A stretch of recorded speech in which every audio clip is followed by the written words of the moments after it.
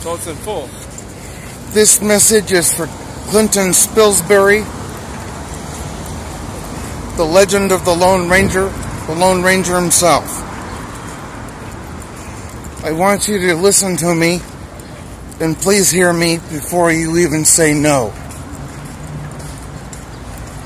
You have been loved more than life itself. So this little self-pity party on yourself isn't going to help. You walked away from a career that could have made you more than what you really ended up being. The Lone Ranger lives because of you and Klinton Moore. But you have to understand something. Fans all over the world still love that movie. I'm one of them. You have been loved more times of that movie than anything else. So do yourself a favor and show yourself to the world. Let them know that the Lone Ranger still lives and still has the hearts of millions within himself. Stop this self-pity party crap, because it ain't going to help. We accept you for who you are, not for what you are, or what you have become, or what they complained about. You will always be the Lone Ranger. It doesn't matter whether you're gay, bisexual, or straight.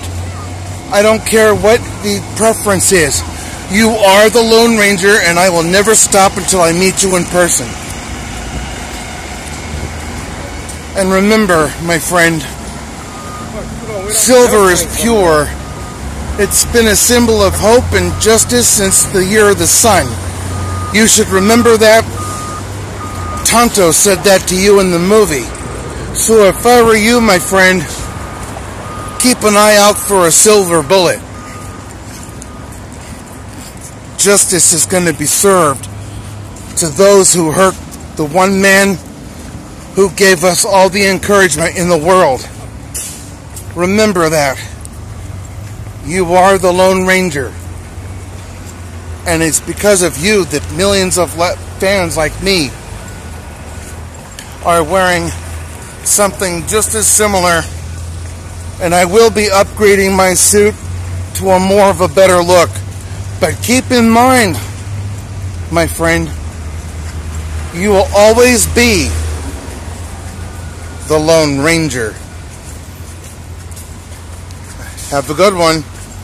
And one more thing, in case you hadn't noticed, Hail Silver!